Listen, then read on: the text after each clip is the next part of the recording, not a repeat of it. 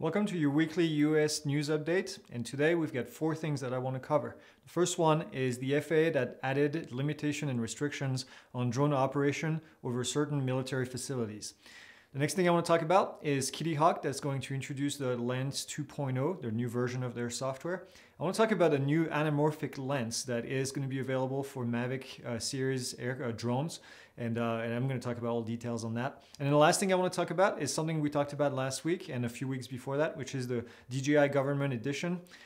This has actually been approved by the US Department of Interior. So let's get started. Let's talk about the FAA to establish restrictions on drone operation over additional military facilities. I've talked about this before in one of the news segments where the FAA had established you can fly over military vessels in certain areas of the country. Well, the FAA on July 11th, 2019, they've added to the list. And you can find all the information in the NOTAM. It's called FDC 8-3277.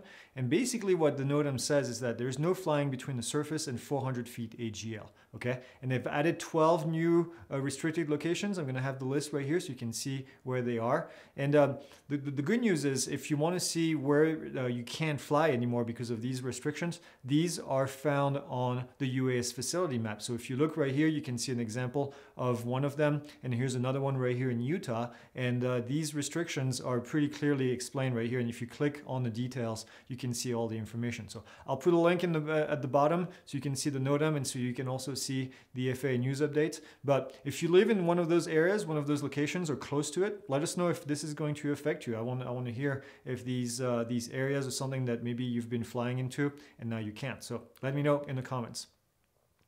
Next thing I want to talk about is KittyHawk. KittyHawk is a lens provider in the US, and they're introducing a new version of their lens software. Now, what's new in this new version is the fact that this is now available for Android. This has been a big complaint from a lot of people that have Androids and not iPhone or iOS devices. Now they can actually use it with Android. So I think that's a very big step for KittyHawk. They're going to get a ton more users because of that. Also, what KittyHawk has done is they brought back the fact that you can create an approval in advance in their software up to actually 90 days. Now, this is kind of a big deal. You may have remembered I talked about this a couple of weeks ago, or actually a couple months ago now it was, when Josh Ziering, who's the founder of KittyHawk, had come up and said that they were not going to approve authorization in advance, and that it was actually a little bit safer to do it the day off. A lot of people actually argued online about this, and I'm on the side that says that if you can do all the planning ahead of time, please go ahead and do so. This is much safer for operation. So I'm actually excited because KittyHawk listened to their customers and they're bringing this back. So now you can again submit these requests for LAANC a couple of days in advance, up to 90 days in advance. Personally, what I would do is the day before, I would go in there, I would check all the information, check the NOTAMs, check the TFRs, make sure nothing is up, and then submit my request. And again, on the morning of the operation, check the NOTAMs, check the TFR, check the weather, obviously, and then go fly. But doing that planning ahead of time is critical, I think, to safe operation. So I applaud KittyHawk on this. I'm glad that they listen to the customers, and then this is available again. Now, also what they've added in 2.0 is the 100 new airports that the FAA announced last month. This is also something I covered in the news segment. Now we have up to 600 airports that are LAANC approved, which is great. The LAANC program, I can't say enough how good it is and how much of a change it's made in the daily operation. I remember my first request was 11 months to get approval to fly in Class Delta airspace here in Prescott. So. Another thing that they've added that I don't have a use for, but maybe you do, is you can now actually submit requests through airspace that touches two different airports. So if you're flying in the same airspace that is on two different airports, or two different airspace, I should say, that are across different airports touching each other, then you can do that through the system now. So I'll put a link in the description. You can see the changes and you can see the press release. I think it's good news. And if you don't know how to submit LAANC request, I have a video. I'm going to put a link up here so you can see it and click on it. I will do a new one when hobbyists are able to submit LAANC requests. So you can see what it looks like from a hobbyist standpoint and from a remote pilot standpoint. So stay posted with that.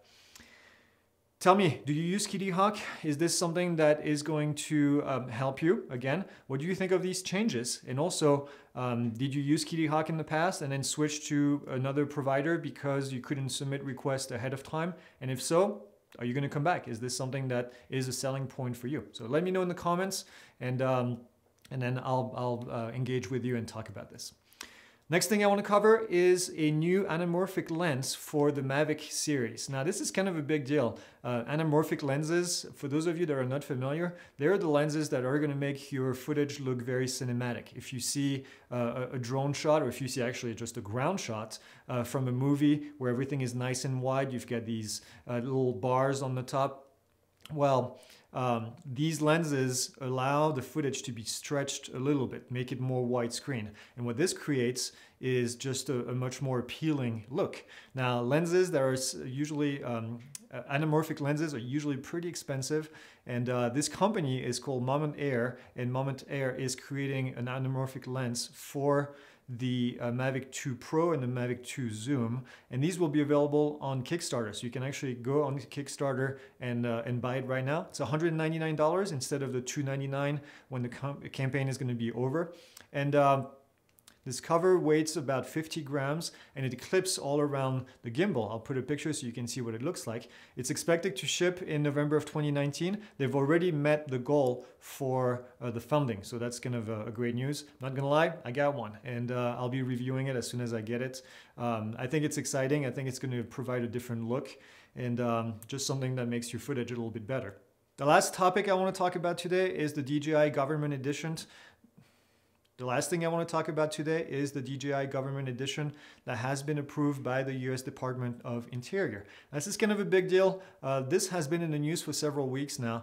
First, the government decided that they could not use DJI products anymore because of concerns of where the data was going. So DJI kind of replied and said, hey, listen, we're going to create this thing called a Government Edition where your data is staying on the device and not going anywhere else. So the Department of Interior decided to conduct a study to find out if this was true and if the data indeed stayed with the drone. So they've tested the DJI Matrice 600 Pro and then the Mavic Pro that is equipped with the Government Edition software. And the DJI said basically it's good to go. You can they basically approved the purchase of DJI drones for government work.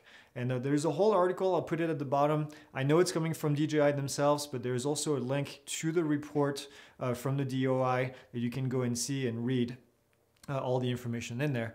Basically what the bottom line is the data with this software edition stays where the drone is and does not leave the control of the operator, which was the biggest concern of this whole process. So my question to you is, we've had actually a discussion on the previous video about this. Are there any concerns still? Do you think this is still a bias from DJI, or do you think that this study from the government is actually helping you feel better about this process? I know for me personally it does. I think this is kind of the answer that a lot of people have been waiting for. So let me know what you think in the comments. Keep it civil. You guys have been doing really good with the comments. I really enjoy interacting with you as well outside of just doing these videos. So keep them coming. It's really exciting. And this is it. This is all I have for today. Remember, in the next couple of weeks, there is an FAA seminar coming up on LAANC. Make sure that you sign up for it if you haven't already. You can see the video from last week. I put a link at the bottom where you can go and register. So also I want to say shout out to the FAA drone guy, Kevin.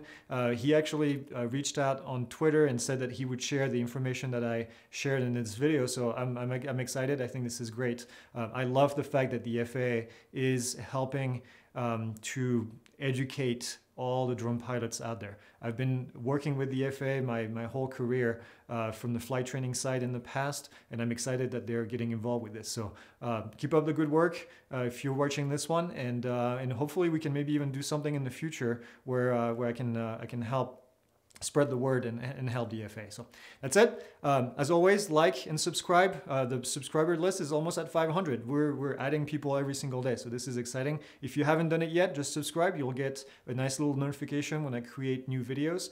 And this is it for today. Have a great weekend.